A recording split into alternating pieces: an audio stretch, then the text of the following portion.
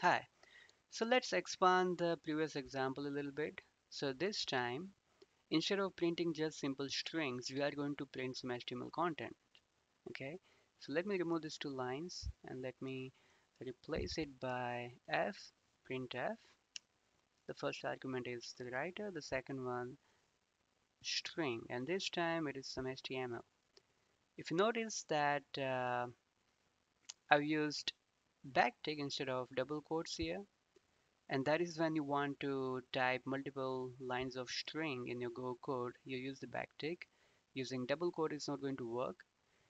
And of course, having HTML code printed or typed like this is more convenient because you can see what each HTML tag is doing. So for example, I've got the head element and I've got the body element. Inside that I've got an h1 element, and that's got my name here. Okay, so now when I go back and run this, let me go back to the browser window as well. So let me just open the URL, and yes, you can see the HTML content, right? Just exactly what this particular HTML piece of code was supposed to show you. Okay, now let me change something here. Let me add my full name, and when I come back here, well, it's not changing. And you probably know why. That's because I'll have to exit this process and run it again. This time when I refresh, it reflects. But having to do this is kind of cumbersome. Is there a better way? Yes, there is. So there is a Go package that you can install and use so that you don't have to do this. And the name of the package is Gin or Gin. I don't know how it's pronounced, but I'm pronouncing it Gin. And it's a package that you can install, but you don't have to use or import it in your code. It's kind of a CLI utility. Okay, so I'm going to do that now. So the way to install it is using go get and then name of the library. Code Gangsta is the name, and then Gin. So name of the library is Gin. Code Gangsta is the name of the user who has this library. Okay, and when you run this, well, if you haven't installed it already, it's gonna show some other packages getting downloaded.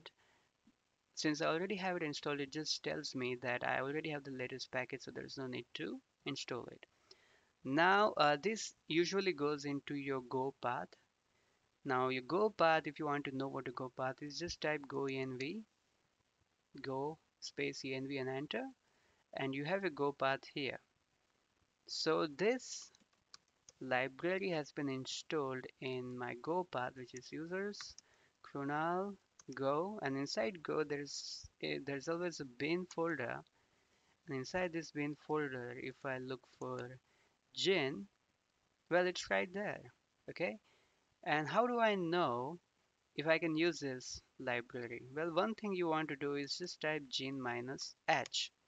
Now that's going to open up its help menu and it prints just fine for me. So it is okay. But if it doesn't do it for you, then make sure that your go path slash bin has been included in your path variable. Okay. And the way to do that is just do this and then users, okay, sorry, users kernel go and bin. All right, that is all. Since I already done that, I don't need to do it. And now you can use gin command to run your main.go file, and the way to do that is as simple as this, except that you want to actually have some additional flags. So there is a flag called all, okay, and there's another flag called I. So all is meant for all the files, including the files with the extension of Go. So if you are having some other files, let's say CSS or HTML files separately in this folder, and if you're working on them, then saving them would also actually reflect your changes right away. And I is for immediate reflection. So that's what it's supposed to be. Now once I execute this, okay, Now I go back here and my change is already there. But let me change something. Let me just add here that my name is Kunal Shimpi and let me save it. Now you can see that it's already doing the build here, right?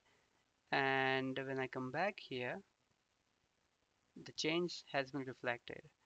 So this is a very handy library and you would want to use that especially if you're doing web development because web development involves a lot of small size changes and having this kind of library in use will make your web development faster.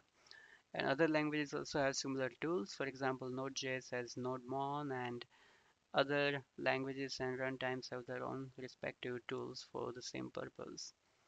Okay, so that was all for today's session, and I'll see you later in the next session. Bye.